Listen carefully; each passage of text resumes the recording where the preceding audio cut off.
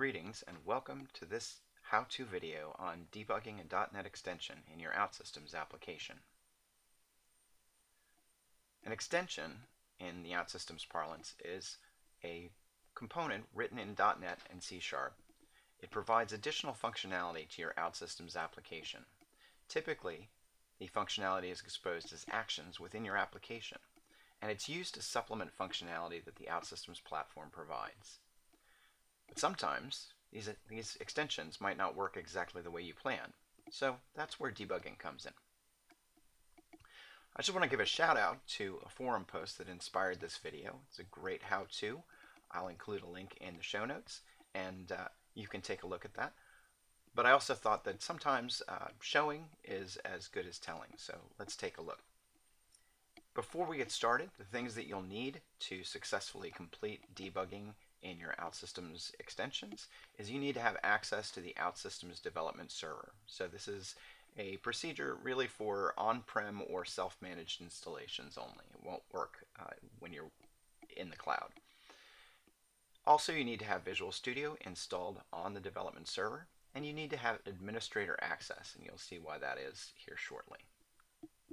So the things that you'll learn in this video is, first of all, we'll walk through how to create a .NET extension using Integration Studio. You'll see how to configure debugging both in the OutSystems and the Visual Studio environment, and how to deploy and debug your extension once you've created it. So let's get started. I've opened Integration Studio, the OutSystems tool for creating extensions. And before I get started creating an extension, I want to go ahead and take a look at the options, and specifically the compiler options for .NET. And in this case, I want to make sure that the configuration is set to debug. The default is release, which is great when you're releasing a component. But if you wanted to be able to debug an extension, you'll need to switch this configuration to debug. Just make sure that you turn it back to release and republish your component when you're finished debugging. I'll go ahead and click OK. And now I'm going to create a new extension, and when I create the new extension, it's going to ask me to log into my environment. I'm running on a local VM, so I'll just log into localhost here, and we'll get started with our extension. Now I'm going to keep things really simple, and I'm going to create an extension that will simply reverse the order of the characters in a string. So I'm going to call that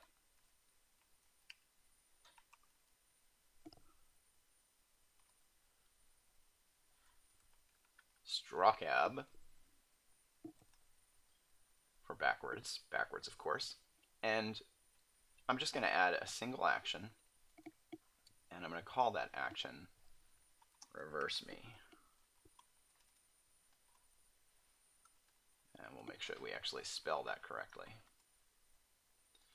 Now, in an OutSystems extension, really what we need is input parameters and output parameters, and anything else that we need to specify what we're going to do with this application. So I'm going to want a text in input parameter, and then I'm going to want a text out output parameter.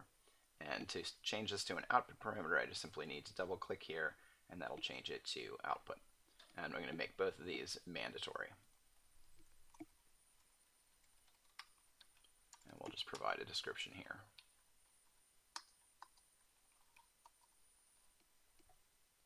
Now that we've got this available, we want to go ahead and edit the source code for the .NET application. So I'll go ahead and save a copy of this locally, and we're going to save this in the EXIF format. So that's just an OutSystems extension file, and we'll go ahead and open up the source code. So it's going to open up Visual Studio for me. And while I'm waiting for that to open, I'm just going to go grab a little snippet of source code that I'm going to use here. And I'm going to open up the class file that contains the functionality that I want to create. And you can see we've got the reverse me function. That's where I'm going to implement my action. And I'm just going to paste in a little snippet of link code. So that's just going to grab the text that's coming in, reorder its characters, and then write that back out to an array. Alright, so now we should be able to build this successfully.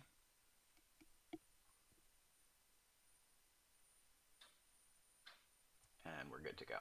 Now, that's great so far as it goes, but we want to make sure that we have actually got a reference to our, or that we actually output our debug file for this project. So in order to do that, what we're going to want to do is go in and show all the files, and we can see here in the bin folder we have this PDB file. And this PDB file has the debug symbols that we'll need to debug our DLL. So we're going to right click, we're going to include this in the project, and we're good to go for that configuration. Now for right now, we're done with Visual Studio. We'll come back to Visual Studio in just a second here. So now we're back in Integration Studio, and our next step is to publish our extension. So we'll go ahead and click the one-click Publish button. It's going to go ahead and update the source code, compile, save, and upload the extension and publish it to my development environment. So we see now that the extension was successfully published, and we're good to go to use this extension in an application. So go ahead and close that. And we're going to switch over to Service Studio. We'll go ahead and create a new application. We'll just call this application, I think something like, let's call it Reverser. Okay, and we'll just stick with red for the color, create the app, and open up the module. And once we're here, we'll just create a simple screen.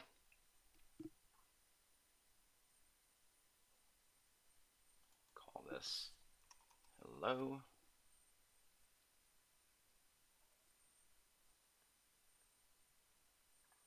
And then for simplicity's sake, I'm just going to use a preparation.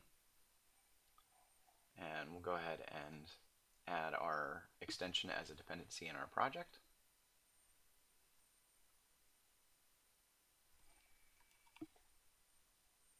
There's our extension. There's its reverse me action. Go ahead and click OK. Now we can just jump over to the Logic tab. Here's our extension. Drag the action over into our preparation and provide us some text in. So we'll go with the Hello World, ubiquitous, and we're good to go there. Now if we go back to our screen, just simply take an expression, drag it on here, and set the value to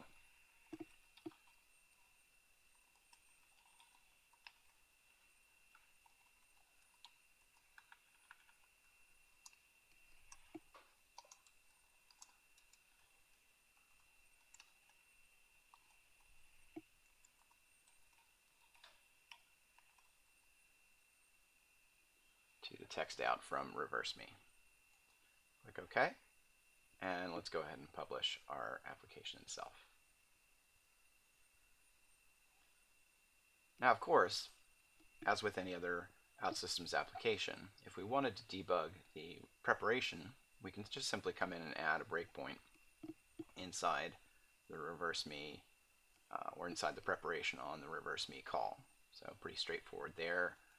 We can start debugging, and as soon as we're finished with the publish, we should be able to easily go visit this page and hit the breakpoint.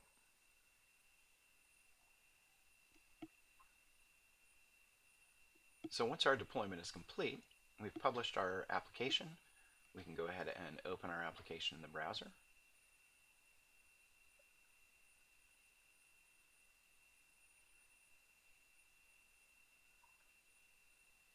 And we'll see our reversed Hello World string. Now again, if we want to test this in Debug, we can just come in to the Debugger tab, start debugging. And now I can jump back over to the browser, refresh our screen, and you'll see we hit our breakpoint. We can look at our local values, etc. All of the things that you'd expect to be able to do. But how do we get from here into our .NET code? Well, that's our next step. In order to debug our .NET extension, we're going to need to be able to access the process in which it's running, which happens to be the IIS or W3WP process. So in Visual Studio, one of the things that we're going to need to be doing is running as administrator. So really important that you be running as administrator to do this work. So I'm going to jump into the Debug menu and click Attach to Process. And then I'm going to scroll down until I find the W3WP process. Note that you'll have to have the Show Processes from All Users checkbox checked in order for this to work.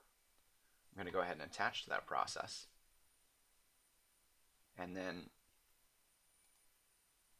if it isn't already, you want to also open the Modules window from your Debug menu. Mine's already open, but you can go to Debug, Windows, and Modules to open that up.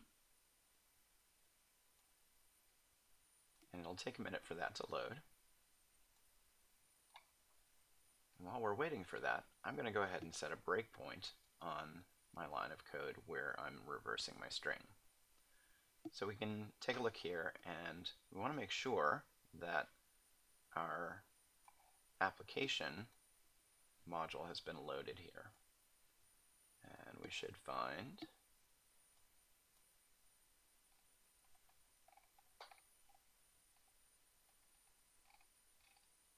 I can actually just search, that would probably be easier. And we can see here's our DLL. So yes, the symbols are loaded. We should be good to go and able to debug into our application. So now we're basically waiting for the debugger to hit our breakpoint. We can jump back over to our screen here and refresh. And we'll see that Visual Studio has hit our breakpoint. So we can see that our output variable is currently just an empty string. You can see that our input variable is hello world, which is set from our OutSystems application. And if we step over this particular line here, now we can see that our output will be set to the reversed string. And if we continue, we go back to our browser, and we should render the desired value here.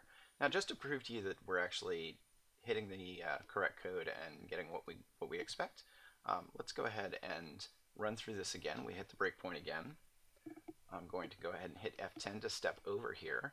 But now what I'm going to do is take our text out, and I'm going to change this to modified, and let that change go through there, and we'll go ahead and continue. And now we should see that the modified value has made it back to our application. So pretty straightforward. You just need to attach to the W3WP process, set a breakpoint in your .NET code, and you can actually step directly from your OutSystems application code into .NET code, inspect all of the variables and locals and set watches and do all of the things that you expect to be able to do in debugging a .NET application directly from your OutSystems application. So in this how-to video, you saw how to create a .NET extension using Integration Studio, how to configure Integration Studio and Visual Studio for debugging your .NET extensions, and how to deploy and debug your extension on your development server. I hope you found that useful, and thank you for watching.